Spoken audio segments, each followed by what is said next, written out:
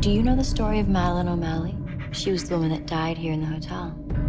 She hung herself after her fiancé stood her up on their wedding day. And ever since then, people have reported seeing the ghost of Madeline O'Malley roaming the hallways waiting for her lover. Some say she's even looking to take up a new one. This is our last weekend open, so we've got to find some proof that Madeline O'Malley really exists before this place closes down.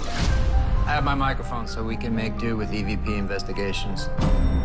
Yes, I'd like a room for the night. Since the hotel is practically empty, we might have a good chance of making some real contact. What was that?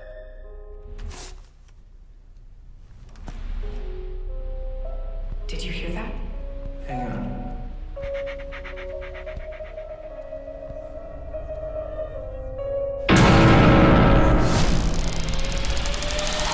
You want to communicate with the spirits in this hotel? I can help you do that. What do they want? To live. You mustn't go down into the basement.